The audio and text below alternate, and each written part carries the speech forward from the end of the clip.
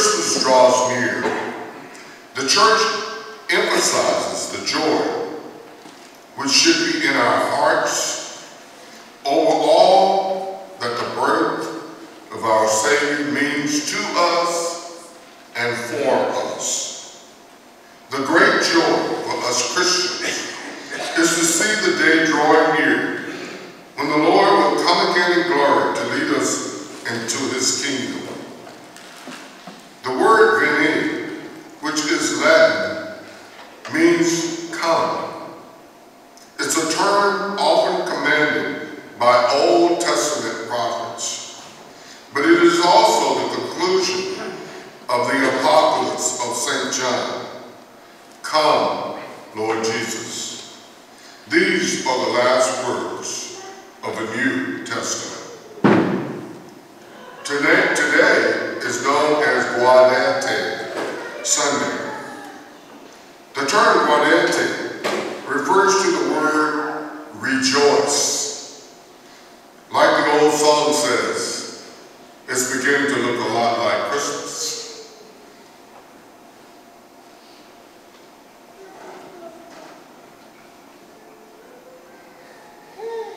We can feel the excitement, the Christmas decorations, the Christmas cards, the shopping for gifts, Santa Claus, all the social events.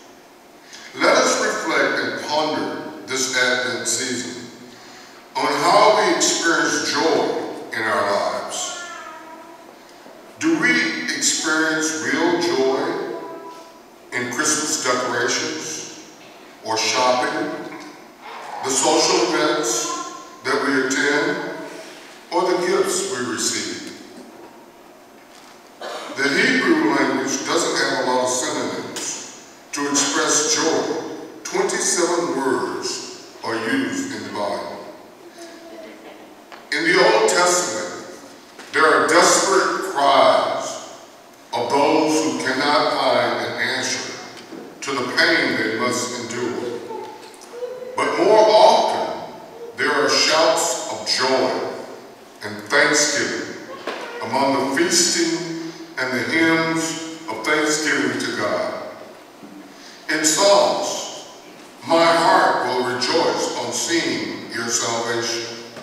I will sing to the Lord, for he has been good to me.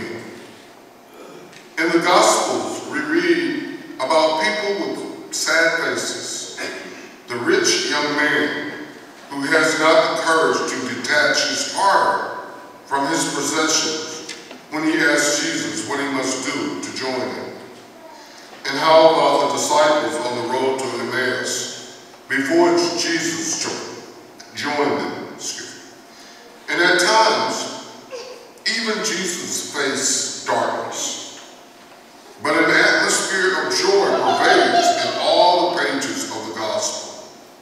From the promise of a son to Zechariah, he will bring joy and gladness, and many will rejoice in his birth. To the great joy announced to the shepherds, to the joy of Zacchaeus, who received the Lord in his house, and the disciples sheer joy on the day of Passover. There is one person in the gospel that I can imagine with a joyful face. He was John the Baptist, who preached and prepared for the coming of the Lord. John the Baptist lived in the desert, ate locusts and wild honey, and when he went out, he only seemed to do so to frighten and threaten from heaven the promise of tremendous punishment. But in John 3:29, the friend of the bridegroom rejoices to hear the bridegroom's voice. My joy is now full.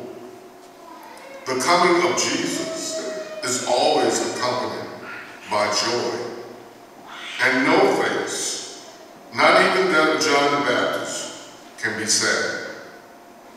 When Jesus returns, there will be wonders, rivers, fresh water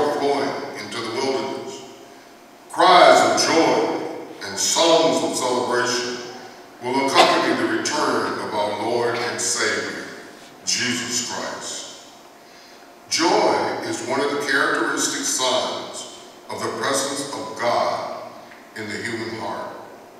Joy is one of the things that we will celebrate during this Christmas season.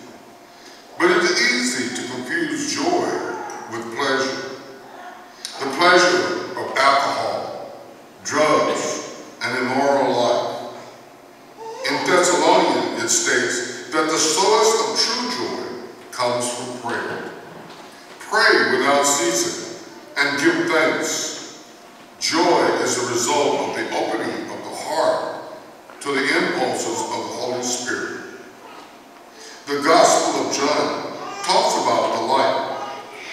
Light is pleasant and good for the eye to see, and pleasant emotions are associated with light. Job says, to come to the light means to be alive. The Gospel of John continues, whatever has come to be found life in him, life which human beings, was also light that shines in the darkness, light that darkness cannot penetrate. Even John the Baptist is introduced in the same image. During this Advent season, John the Baptist's message is to proclaim to us. He points out to all people that the light of the world is Jesus Christ. Those who follow him will not walk in darkness, but will have abundant light. His call is appropriate because we live in a broken world where the sparkles of deceptive and seductive lifestyles are countless. But these sparkles glow for a short time. When they fade away and turn out to be slithers of death, only the light of Christ indicates true value, those on which one will never regret. To recognize Christ's light, the testimony of someone like John the Baptist is necessary. Faith is not born of reasoning and false revelations, but when listening, the Apostle Paul says, how can they believe in him without having first heard of him? And how will they hear about it if no one preaches about it? For many Jews, Jesus was insignificant. He passed without their realizing that he had come to bring them joy. My brothers and sisters, let us not fall into that category, for we do believe in him. We know his real presence in the Eucharist, and we experience him in our very own souls. We see him in the faces of the people we meet. Advent is a time when the bride, that is humanity and the church, is preparing to welcome the bridegroom, that is Jesus Christ, our Redeemer, in an encounter of eternal life. So rejoice, the Lord is coming.